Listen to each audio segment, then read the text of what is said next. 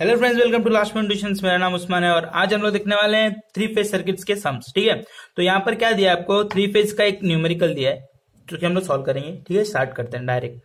क्या बोला है, थ्री सिमिलर कॉइल्स। जैसे कि मैंने पहले बोला था डब्बों में तीनों जगह सेम चीजें होंगी। ठीक है, तो यहाँ पर क्या है, three similar coils each of resistance and inductance. ठीक है, तो इसमें एक रेजिस्टर है और एक इंडक्टर है, इसमें भी सेम। और क्या बोला है, आर कनेक्टेड इन स्टार, फिर दूसरे में delta to a three phase. इतना है फ्रीक्वेंसी और इतना है सप्लाई वोल्टेज। अब बोला है भाई कैलकुलेट करो line current and total power absorbed. मतलब मैंने क्या बोला, पहले पावर का भी फॉर्मूला बताया था पिछले में और लाइन करंट्स का भी फॉर्मूला बताया था। तो बेसिकली हम लोग वही फॉर्मूला से करने वाले हैं। तो स्टार्ट कैसे करना है वो बता। देखो, स्टार्ट ऐसा करना अप्रोच कभी भी कि अपने को क्या चाहिए। ठीक है, पहले तो आप लोगों को ये देखने का है कि ये डायग्राम बनाना है पहले तो। ठीक है, पूरे डायग्राम बनाना ही पड़ेगा आपको, क्योंकि बिना डायग्राम के सम सॉल्व नहीं होते। ठीक है, तो ये बनाया, ऐसा बनाना है। फिर ठीक है, लिख दिया। फिर यहाँ पर कॉइल लिखने का, कॉइल ZPH और इसका वोल्टेज लिख देने का। और इधर लाइन मतलब क्या, दो टर्मिनल के बीच का वोल्टेज। और ये आपका IL, ठीक है, लाइन करंट। अब पहले तो आपको इंपेडेंस चाहिए। इंपेडेंस क्यों चाहिए मैंने बताता है आपको कि देखो फाई अपने को चाहिए था, तो मैंने पिछले वीडियो में बताया था कि फाई के लिए आपको इंपेडेंस जरूरी है।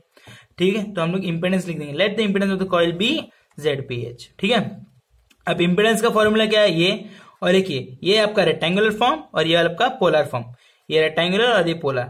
तो ये रेक्टेंगुलर में R क्या होता है, R होता है रेजिस्टेंस और ये होता है आपका रिएक्टेंस XL। ठीक है, रिएक्टेंस किसकी वजह से, इसकी वजह से, इंडक्टेंस की वजह से। ठीक है, तो अब वो मिल जाएगा। तो वो कैसे मिलेगा, उसका भी एक फॉर्मूला है।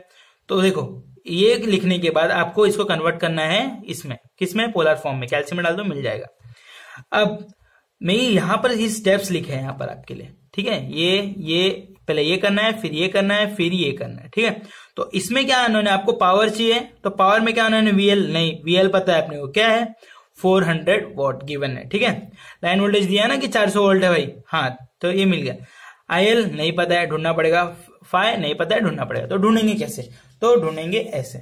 अपने को क्या पता है, we know VL is equals to √3 VPH।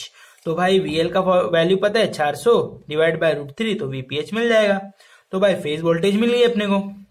अब ये मिलने के बाद अपने को फेज करंट चाहिए ना, तो फेज करंट कैसे मिलेगा। देखो, फेज करंट फाइंड क्यों करें हम लोग, पता है आपको, ताकि अपने को लाइन करंट मिल जाए। ठीक है, मैं बताऊंगा कैसे मिलेगा, दिख रहा है। ठीक है, तो देखो फेज करंट अपने को फाइंड करना है। तो फेज करंट का फॉर्मूला क्या था, वही अपना I is equals to V/R। पर R की जगह पे क्या आएगा, इधर ZPH आएगा। ठीक है, ZPH आएगा। तो I की जगह पे मतलब फेज करंट कैसे मिलेगा, VPH की जगह पे क्या आएगा आपका, जो यहां पर मिला वो। और ये ZPH की जगह पे क्या आएगा, तो उसके लिए आपको यहां जाना है। ZPH के लिए यहां आना है। कैसे, देखो गिवन डाटा अपने को ये है, जो कि अपना रेजिस्टेंस है, ये अपना इंडक्टेंस है, ये अपना XL मतलब रिएक्टेंस। तो ये कैसे मिलता है, इसका रिएक्टेंस मतलब इसका रेजिस्टेंस कितना होता है, ये होता है 2πfL। तो कैसे मिलेगा, ये वैल्यू डालेंगे, आंसर मिल जाएगा। F की जगह पे क्या डालोगे, 50 हर्ट्ज। कैसे, क्योंकि देखो गिवन था 50 हर्ट्ज। ठीक है, तो डाल दिया, वैल्यू ये मिल जाएगी आपको, कैल्शियम में डाल दो, मिल जाएगी। अब ZPH रेक्टेंगुलर फॉर्म में क्या होता है, R क्या अपना 20, XL क्या अपना 157 डाल देने का इधर।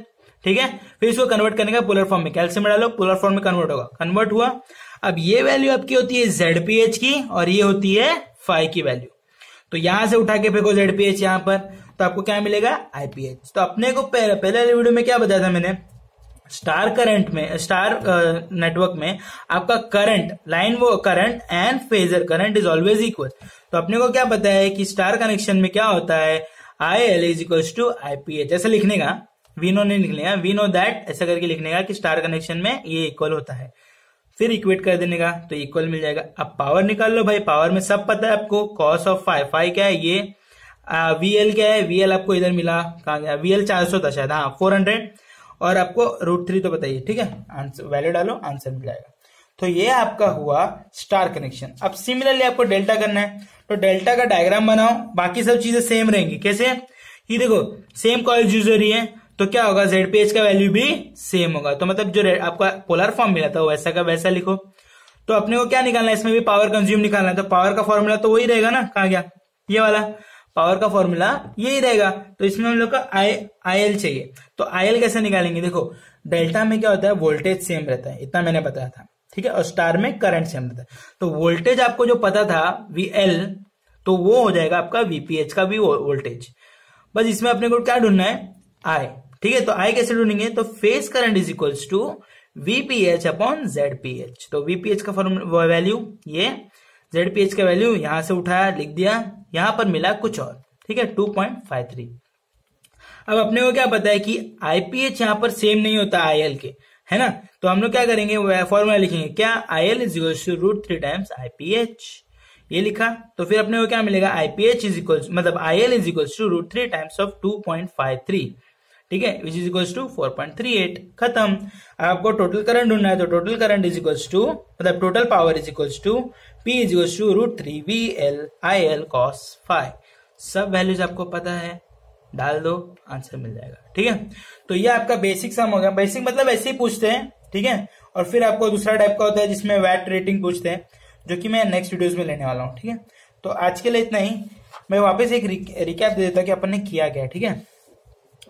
आज के लिए इतना ही बोल दिया ठीक है। मैं इतना बता देता हूँ कि कैसे क्या करना है। तो पहले अपन ने क्या किया, पहले अपन ने देखा क्या चाहिए था, पावर चाहिए था, पावर का फॉर्मूला लिख दिया। तो पावर के फॉर्मूला में VL चाहिए, IL चाहिए, cos phi चाहिए, ठीक है। तो IL के लिए क्या, VL के लिए क्या अपने को पता है, VL का वैल्यू हाँ पता है, दी है 400।